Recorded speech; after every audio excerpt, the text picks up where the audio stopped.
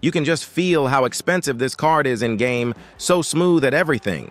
Welcome to Baller or Bust, where we test FIFA cards so you don't have to. We've got TOTS Raphinha. We packed him, but you can get him on the market for 800K. If you need coins, go to U7, buy, use code ZADE for 6% off.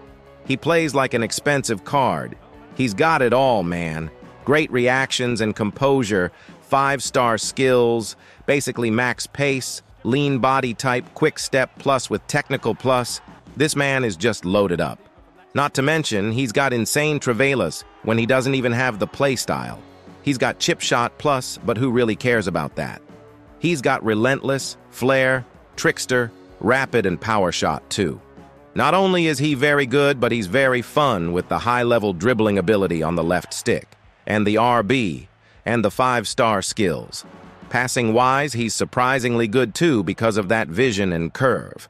Has great movement too and can be played pretty much in any attacking position, and he will be a star. The only real downside of this card is his low strength and 4-star weak foot. You know a card is good when one of the only downsides you can find is a 4-star weak foot. This guy can also upgrade and get a +2, which is nutty. Very fun, very good card.